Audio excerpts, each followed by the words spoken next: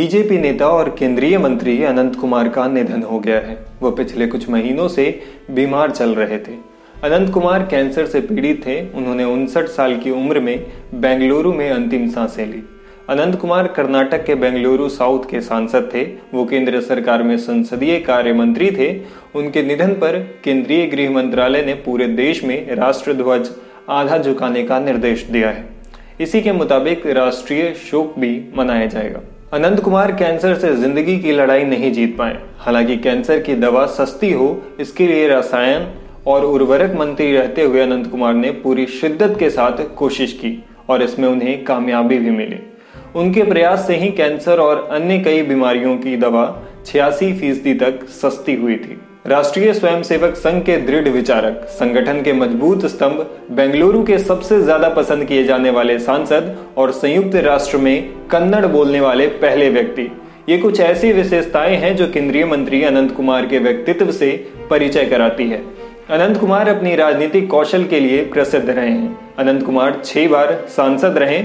वो राजनीति की जबरदस्त समझ रखते थे और बेहद मिलनसार थे। वो भाजपा के केंद्रीय नेतृत्व के हमेशा करीब रहे, चाहे वो अटल बिहारी वाजपेयी या लाल कृष्ण आडवाणी का दौर रहा हो या फिर अभी नरेंद्र मोदी के समय में। केंद्रीय मंत्री और भाजपा के वरीय नेता अनंत कुमार पार्टी के स्टार प्रचारक रहे हैं। अनंत कुमार सिर्फ दक्षिण भारत में ही नहीं बल्कि उत्तर भारत में भी पकड़ रखते हैं। लोकसभा चुनावों के अलावा कुमार विधानसभा के चुनावों के दौरान भी पार्टी के चेहरे बनकर आते थे। 2014 के लोकसभा के अलावा 2015 में बिहार के विधानसभा चुनाव हो या फिर उत्तर प्रदेश विधानसभा चुनाव, कुमार अपनी ठोस मौजूदगी से पार्टी को मजबूत करते रहते थे। उनसे जुड़ी यादें अब भी बिहार के मुजफ्फरपुर के भाजपा कार्यकर्ताओं के दिल में है। बिहार विधानसभा चुनाव 2015 से पहले प्रधानमंत्री नरेंद्र मोदी की सभा थी। उसको लेकर वो 2 दिन तक मुजफ्फरपुर में ही रहे और यहाँ के कार्यकर्ताओं के अंदर पार्टी को लेकर उत्साह भरते रहे। मुजफ्फरपुर से जुड़ी उनकी याद भाजपा प्रदेश कार्य समिति सदस्य मनीष कुमार बताते हैं कि मुजफ्फरपुर प्रवास के दौरान नगर विकास और आवास मंत्री सुरेश शर्मा के निवास पर ठहरे। जब शाम हुई तो उनसे नाश्ता के लिए पूछा गया। तुरंत कहा कि अरे भाई भूजा मंगवाया जाए। तुरंत 2 कार्यकर्ता छाता चौक पर गए और चावल चना का भूंजा लाए। सबके साथ खाए और कहा कि असली बिहारी नाश्ता यही है।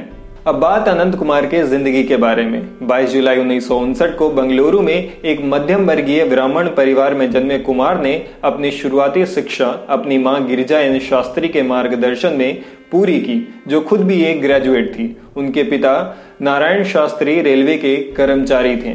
कुमार के सार्वजनिक जीवन की शुरुआत अखिल भारतीय विद्यार्थी परिषद से जुड़े रहने के कारण हुई। कला और कानून में स्नातक कुमार ABVP के प्रदेश सचिव और राष्ट्रीय सचिव भी रहे हैं। अनंत कुमार ने तत्कालीन इंदिरा गांधी सरकार के आपातकाल लगाए जाने के खिलाफ प्रदर्शन किया था और करीब 30 दिनों तक वो जेल में भी रहे थे।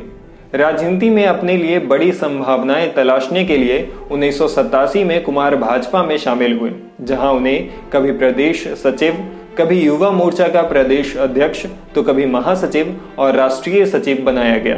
कुमार का संसदीय करियर 1996 में शुरू हुआ था। अनंत कुमार भाजपा प्रदेश अध्यक्ष BS येदियुरप्पा समेत उन चुनिंदा नेताओं में शामिल हैं जिन्हें कर्नाटक में भाजपा के विकास का श्रेय दिया जा सकता है।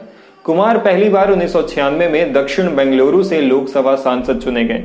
ये निर्वाचन क्षेत्र उनके निधन तक उनका मजबूत गढ़ बना रहा, जहां उन्हें लगातार 6 बार जीत मिली। 15वीं लोकसभा का चुनाव जीतने के बाद कुमार ने अलग अलग संसदीय समितियों में पद संभाले और नरेंद्र मोदी की सरकार में बतौर संसदीय कार्य मंत्री और केंद्रीय रसायन एवं उर्वरक मंत्री रहे। अनंत कुमार के निधन पर शोक जताते हुए राष्ट्रपति रामनाथ कोविंद ने कहा, अनंत कुमार का निधन देश के सार्वजनिक जीवन में बहुत बड़ी क्षति है, खासकर कर्नाटक के लोगों के लिए। उनके परिवार, सहयोगी और अनंत शुभेच्छुओं को मेरी सांत्वना। PM मोदी ने ट्वीट कर अनंत कुमार के निधन पर शोक जताया है। उन्होंने लिखा कि अहम सहयोगी और दोस्त के निधन से दुखी हूँ। अनंत कुमार के परिवार और समर्थकों के लिए संवेदनाएं। उन्होंने कर्नाटक में पार्टी को मजबूत किया। एक मंझे राजनेता के निधन पर हम उन्हें श्रद्धांजलि अर्पित करते हैं। आपको ये वीडियो कैसा लगा हमें कमेंट बॉक्स में ज़रूर बताएं और ऐसे ही वीडियोस देखने के लिए हमारे YouTube चैनल द Z+ को सब्सक्राइब कर लें। और अगर आप ये वीडियो Facebook पर देख रहे हैं तो हमारे पेज को लाइक करें और फॉलो करें। शुक्रिया।